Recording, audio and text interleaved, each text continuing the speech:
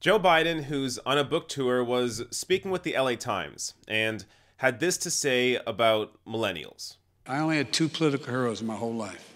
And this is not new. I've said this since 1972. Dr. King and Robert Kennedy. And up to that point, there was a war raging. There was a bitter fight over even whether we should talk about the environment. Women were still viewed as second-class citizens and not prepared to have significant jobs, thought that. And we were told the people didn't talk to one another over the war. And we were told, drop out, go out to Haight-Ashbury, get engaged. Shortly after I graduated in '68, Kent State, 17 kids shot dead. And so the younger generation now tells me how tough things are. Give me a break. No. I have no empathy for it. Give me a break. Because here's the deal, guys. We decided we were going to change the world, and we did.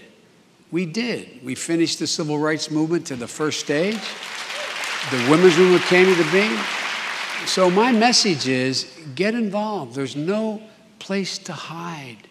You can go out and you can make all the money in the world, but you can't build a wall high enough to keep the pollution out. You can't live where you're you can't not be diminished when your sister can't marry the man or woman or the woman she loves. You can't, when you have a good friend being profiled, you can't escape this stuff. So I found this video incredibly bizarre because he starts off talking about how it was tough for his generation in the 60s because there was a war raging, there was a bitter fight over talking about the environment, women were viewed as second-class citizens, and there's this quote which doesn't make any sense, but this is a direct quote from Joe Biden. Quote, and we were told the people didn't talk to one another over the war. Okay, I don't really know what that means. He seemed to be all over the place. But anyways, so he's talking about, all that terrible stuff. And then he discusses how we finished the civil rights movement to the first stage. The women's movement came into being. And so my message is get involved. So let me try to address the first part of this. Joe Biden's talking about how things were terrible for his generation. And then we made it better, or they made it better. They got involved and they changed how things were. So, okay. But how do you... Joe Biden is such a confusing person. He says this, and then he goes on to say, you should get involved into politics because the environment is bad, and you can't build a wall high enough to stop the pollution, so get involved in politics. But he says that after saying that, quote, the younger generation now tells me how tough things are. Give me a break. I have no empathy for it. Give me a break.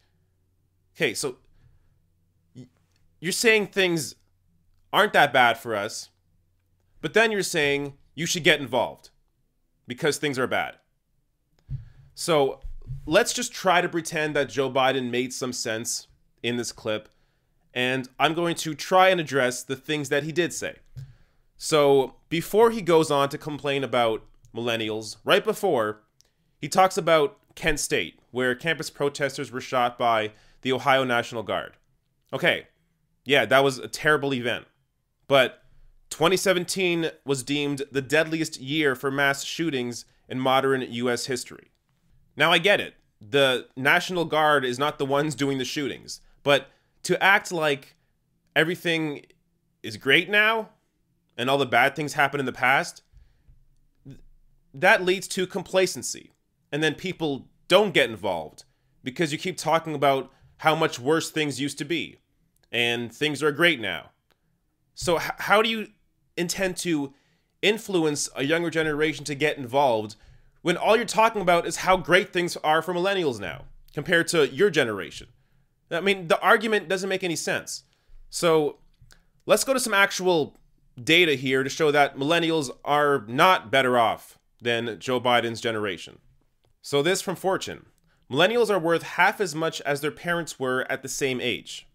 The report by group Young Invincibles using Federal Reserve data found that millennials 15 to 34-year-olds in 2013 were worth roughly half as much as the boomer generation and are earning about 20% less in comparison to young adults in 1989.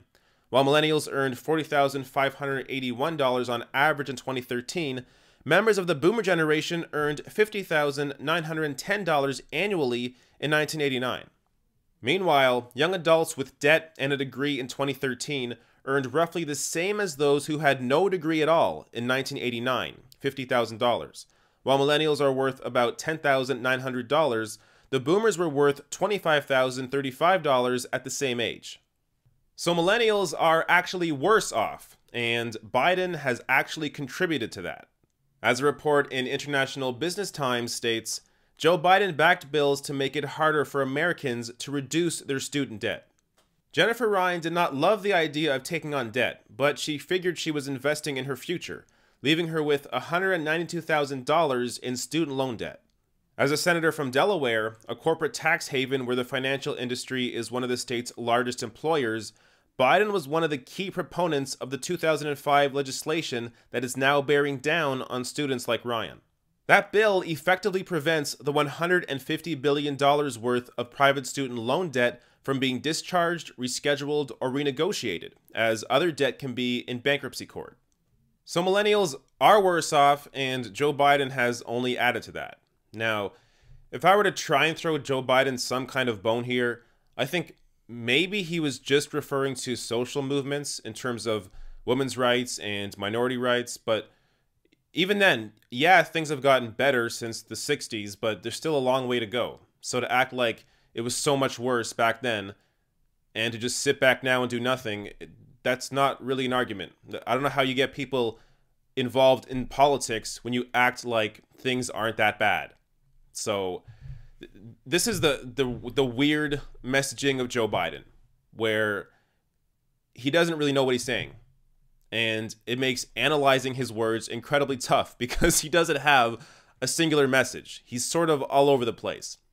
So, yeah, millennials do in fact have it tough, and we're not just complaining about it. We are trying to change it and get things done. And the fact that you are positioning yourself as the anti-Bernie person doesn't help you, because the younger generation is worth Bernie Sanders. That's the message. A real progressive message is what the younger generation is fighting for. But people like you, Joe Biden, are in the way of that.